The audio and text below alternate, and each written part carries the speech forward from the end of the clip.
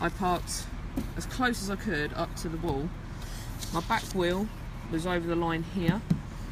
There's some more of their pictures. Yeah, they slapped me with a parking ticket. My wheel was over the back there. It's a little windy.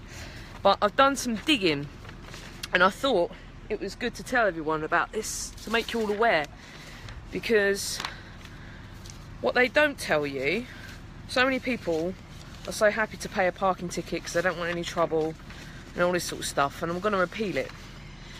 Because what they don't tell you, and I've printed off their manifesto, is in their own documentation. This is the Medway Council Parking Standards Policy. Parking space dimensions, right there, should be 2.4 metres in width by 4.8 metres in length. Now that is their minimum size. Their actual optimum size is supposed to be 5.5 metres. Right, so 4.8 metres is what they say the minimum length of a parking space should be.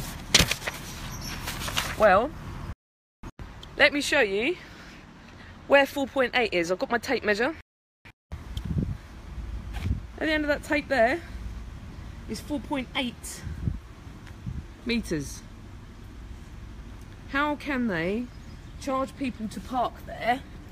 There it is, 4.8. Right, follow it along. Right up against the wall where I was parked. Literally right up against the wall there. How can they say that that is 4.8 metres as per their parking policy? It's just a laugh.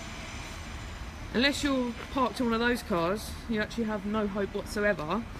And I would like to guess that actually even these ones are shorter than what their own policy says. It's a joke.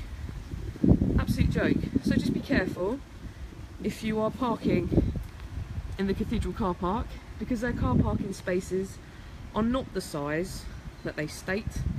There's no signs around saying small parking space. Nothing telling you. Oh, there goes my paperwork.